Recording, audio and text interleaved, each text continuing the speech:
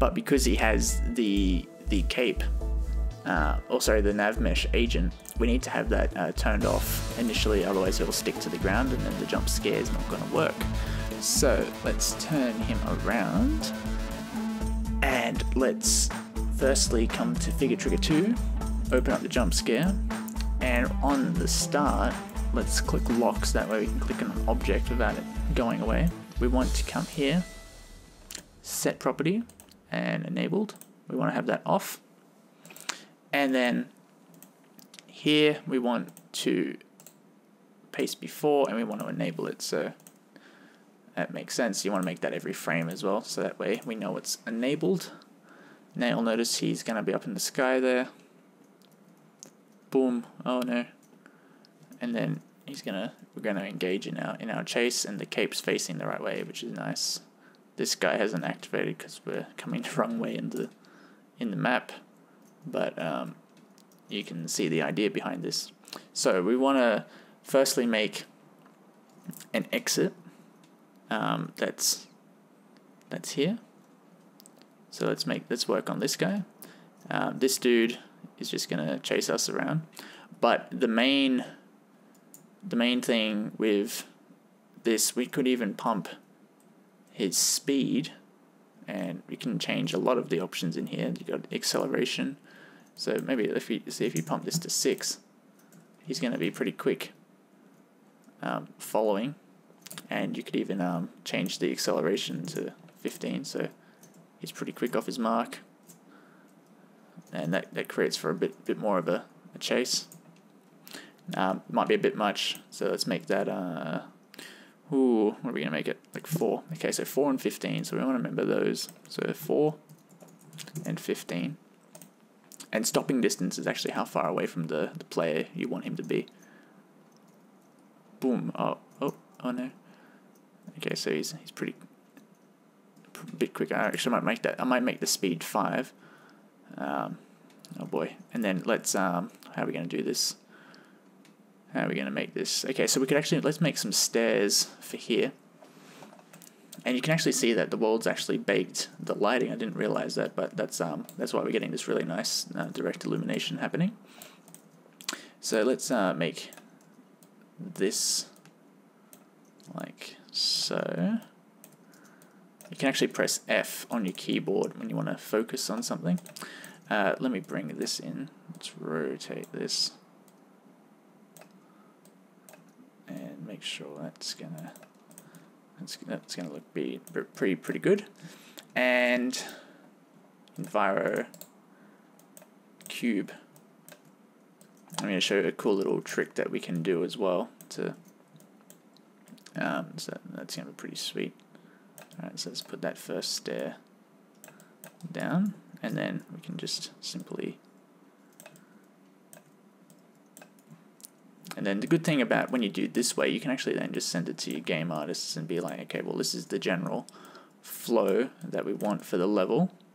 Go do it. You don't want to spend too much time when you're doing an initial pass on this kind of stuff, on all the modeling. You just want to kind of get the general overview, and then we can just do something like that. Maybe a couple more.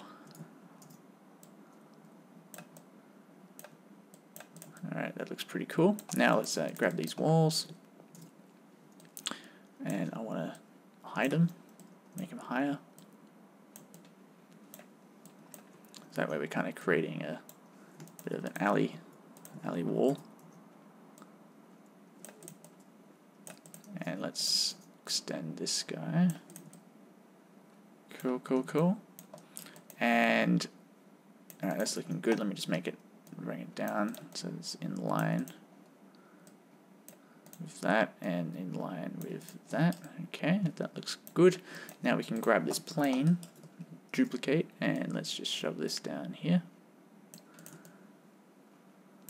and might make this over here because it's going to kind of continue on in this direction. Alright, now the trick I was telling you before, how do you make it so when the player initially starts the level, So say we're back here, and oh, we triggered it.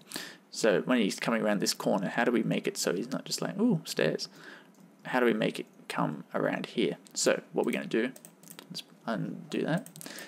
Let's just duplicate this wall, and let's shove this guy in. We actually want to make this not static. Alright, put that there. I'm going to rename this wall to surprise wall, just so we know that apart from all the other cubes and stuff that's happening.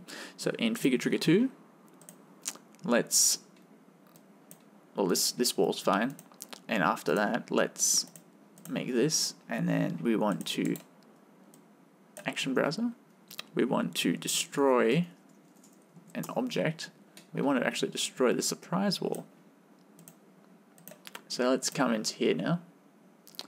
Alright, so there's a wall there. Let's actually just trigger this guy so he's off our backs. Ooh. Now let's go back here.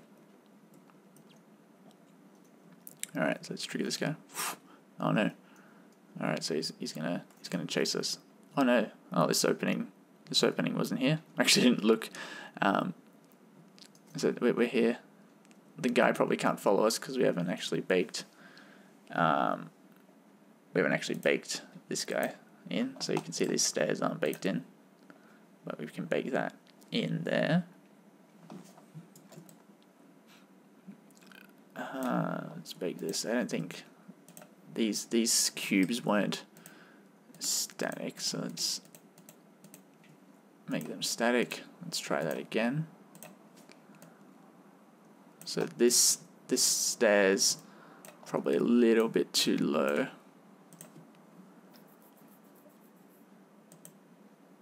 That should be cool. Bake. Max step height. There we go. Look at that. So you can actually come into this bake section and we can adjust that. Groovy. So let's do this all again. Let's come back here and activate this guy. Ooh. Okay, so the player's going to come around here, and because there's light in here, he's going to be like, oh, there's not much going on in here. Alright, let's continue up this way. Oh boy. Okay. Oh, this is open. He's still on me. Okay. And then we can set up something in here. Maybe we can activate, this can be like a first boss area where we can maybe figure out throwing objects or something at him to damage him. So let's set that up. So yeah, we're getting pretty good. We're probably around the hour figure now, so that's looking quite nice, and we've developed quite a nice little setup here. Okay, let's work on, this can be the boss area. The first boss area. Alright, so let's drag these guys out. Oops, and drag this out. Drag this out a bit more. Bring this in. Alright, cool. And rotate this. Rotate this. Just so it feels nice and open so the player feels like he has options. Options more than he has at the moment while he's being chased by a guy with a capsule and a cape. Which is this is a game developer's worst nightmare. They'll be chasing him down the street.